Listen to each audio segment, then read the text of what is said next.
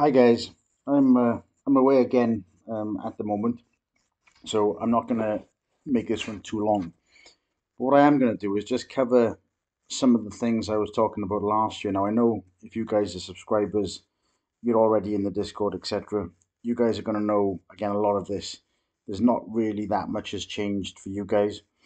If you're not actually a subscriber, maybe you're not even in the Discord channel.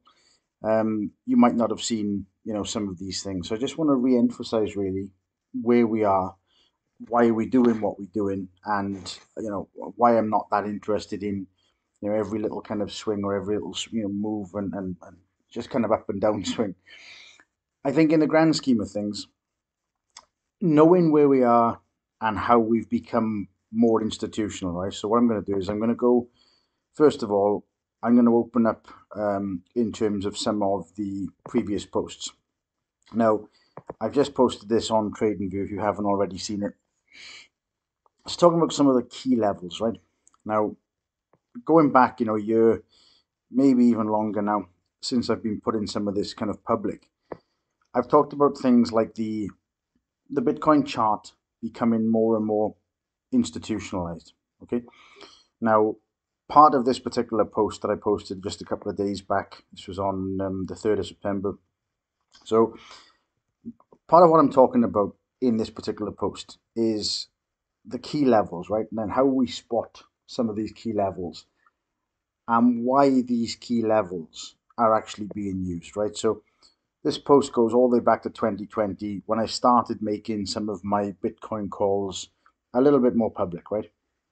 So first things first, some of the logic and the reasoning behind this is why it's pegged to the dollar, gold, SPX, euro, how some of these kind of fit together. Again, these are only TradingView posts. There's not a lot of depth in the grand scheme of things, but it'll give you kind of a surface level introduction to why these things are kind of important and key.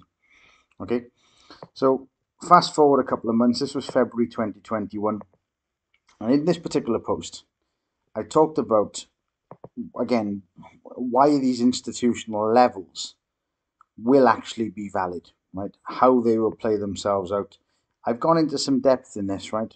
In terms of how and why you're spotting these and how these can actually be utilized, okay? So let's go back to this. Now, what you'll see from February 2021, okay, so this one, February 2021, you actually see why this 36,109 become a very critical level later down the line. Okay, so I'm just going to fast forward and play that through. So again, the same post, 2021, February the 28th. And you'll see as the price moves away and then pulls back down, you'll see this almost being a center of a consolidation zone. Okay, now this happens quite frequently, and it's understanding, I guess, the logic behind it is going to help identify key areas going into the future, right? So what I wanted to do was I wanted to highlight in this particular post, what we've covered from why it was accumulation or reaccumulation down around this level, January 2021, why we were expecting distribution in the rocket call, why we were talking about uncommon sense down at the lows, and then ultimately where we were talking about the the highs only going beyond certain key levels, right? So I have to find this one again in another post. So that was probably what was the data on that one. That one there was around July, right? So middle of July. Now, from July through to August, I think I've put this into this particular post. Let me just find the exact one that we were talking about in August. No, not this one. It's doing the one just before. Let me scroll down just a couple more.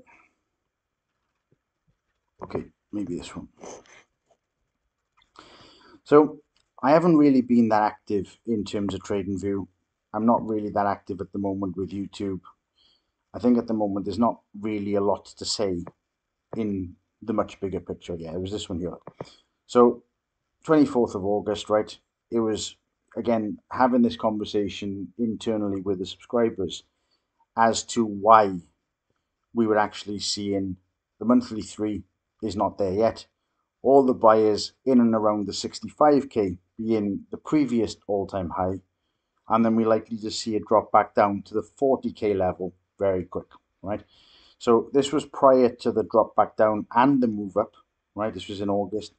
And the reason for highlighting this, especially to our members, was again understanding, and for these guys to understand why the key levels will do what they do, how the price will interact with these key levels. Okay, so in essence, fast forward, let's find that where we were. So this was obviously in August.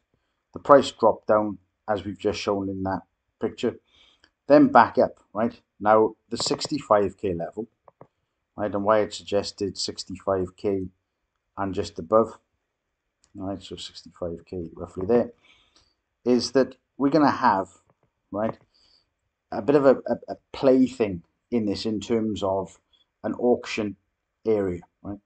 Now, at that particular point, all it's doing is grabbing liquidity. Put something else on. We're just grabbing liquidity from that previous high, right? Now, we could see this back in July. We could see this on the move up. We could see this as to why it was likely to play the game that it was playing. Okay, so in essence, big picture, it's done very little in terms of deviation from the moves that we were actually expecting. We've managed to catch, ultimately the rocket call 3, the pull back down 4, back up for 5, and then this kind of truncated 5 move in terms of Elliott, and therefore now seeing a larger scale 4 on the monthly time frame. Okay, so understanding where we are in terms of the bias is kind of the first step. Understanding where these key levels, which is what I've just posted in the previous post, is going to help kind of define where we go and why, right? So there's a little bit more in terms of the strategy and the understanding of the strategy.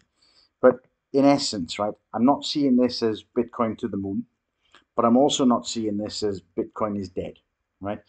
So the game really is about patience, right? It's about understanding where we are in the major cycle, where we are in the major move, and then using that to your advantage to take opportunities on in your favor. Right? These become higher probability type trades, and you have a lot of confidence when you know what it is you're looking for. Okay, so the next thing is back in, what was this, November 2021.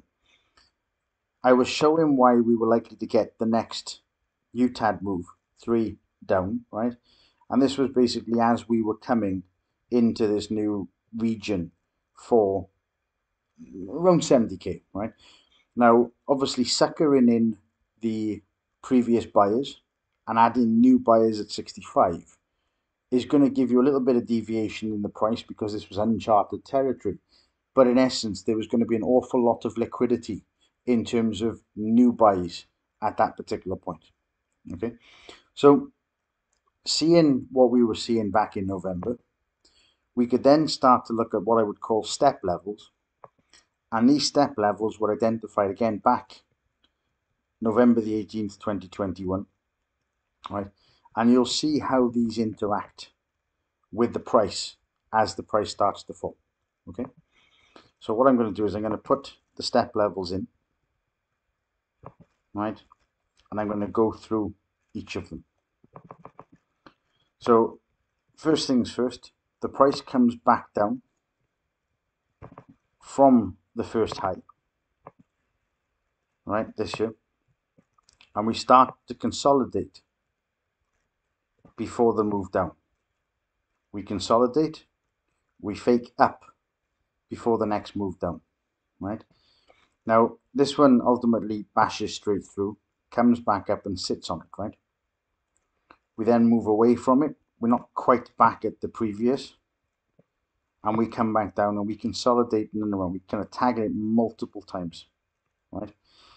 Then we move back up only to the previous, get rejected through the previous, and straight back down to the one just below. Okay. Fast forward a little bit further, we do exactly the same thing. We come down, we ping it, back through, we consolidate, straight through, and straight into the next one. Okay, so identifying these key levels, and this is all back from the 18th of November 2021, right, as to why these levels are going to be used later in the future, right? Now, we could look at this and say, well, you're going to pick levels out and these levels are going to be hit. But understanding where the auction areas are, why we're going to consolidate at these areas, these are just not one ping and off we go, right? These are areas used by institutionals. And again, just understanding where they are, you don't have to be exact, right? You don't have to get to that level of understanding. You just need to understand how to identify them, where they're likely to go. Combining that with your overall bias, you get in a much better situation in terms of the trade as a whole. Okay, so when I say the reason that I'm not that active at the moment, I know Paul is still doing daily streams and keeping everybody kind of up to speed. The reason that I'm not that active at the moment in the situation that we're currently in is I've been renovating a new house and just really haven't seen much in terms of the chart to shout about. I'm currently away. I've got a couple of weeks up in the Lake Districts back in the UK. So, and then obviously I go back to France and I'll be back into my renovational work. So at the moment, there really is not that much to say in terms of where we are going right now. Right now, if you guys are still watching and you are a subscriber, I'll be putting this out as subscribers only streams first and kind of giving you the heads up in terms of these next moves, where they are, why they're doing what they're doing. Obviously, if you're not a subscriber, they will be coming out, but they'll be coming out kind of probably post the event. I'll probably share some of the subscribers' videos after a couple of days. So, in essence, we're looking at where we are right now. The move for me, right, is a much, much bigger pattern. And therefore, I still feel this is the A, right? I've said this for months and months and months. Nothing on the chart currently has changed my mind in terms of this as a situation, right? If the only thing that I would suggest, the only thing that I, would potentially reconsider in terms of the situation is that this could be an A, this could be a B, okay, making this the C. The only trouble with this as a current move is if this was the case, we're actually moving more into a combo move here, right? Because this doesn't look like a 1, 2, 3, 4, 5, right? However, just to play devil's advocate almost with myself, if we were to use this as a 1, 2, 3, 4, 5 move, the next problem I have is we'd be looking at a 0, 1, back down 2. Right? I'm going to put 3, 4, 5 to one side for now. Okay. Now, just like the calls from this 1, 2, right? And then giving us the truncation and being able to forecast that as a 65k distribution pattern. We're going to have a similar issue when we come to the 1, 2, okay? Because people are expecting now 100k as a move. What you have to emphasize is if we take this as being the C is in, the downside is done, right? And we go 0, 1, back down 2. We'd actually be expecting a count that looks something like this.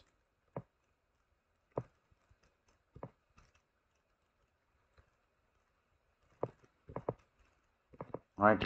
If that's the case, that's as high as we're likely to go, right? Even if I give it benefit of the doubt and I extend that one leg further, we're only very likely to go to around the 50k mark if the assumption the bottom's in, one and two is in, and we're now ready to move up, right? A lot of the influencers on Twitter, YouTube, these guys are only looking for clicks, they're looking for views. They call in the bottoms in, the bottoms in, the bottoms in, right? They've called this all the way down, right? We had Moon Carl calling buy 69. We had MMC Crypto buying 69, buying these kinds of levels at 40, buying this again, buying this one again, buying this and buying this and buying this. And the truth is, guys, we've come down and we've gone sideways, right? Understanding where the influencers are making money, right? It's shilling retail traders, new retail traders, buy BitLinks and selling them the dream, right? They rent in cars, they film in their lifestyle. Yes, they're making money, but they're making money off YouTube clicks, YouTube views, Bybit affiliate, kind of bonus scheme setups, and ultimately they're making money from everybody else's loss, right? And everybody else is paying in terms of having to watch them.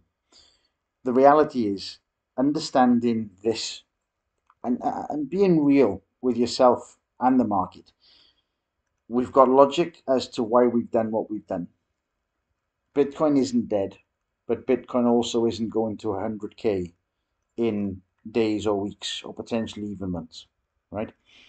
So finding these key levels, using some logic, and then applying the patience, I guess, kind of, yeah, playing the patience is probably the biggest factor in all of this, right? Just understanding this isn't a quick fix. This isn't a get rich quick scheme, right?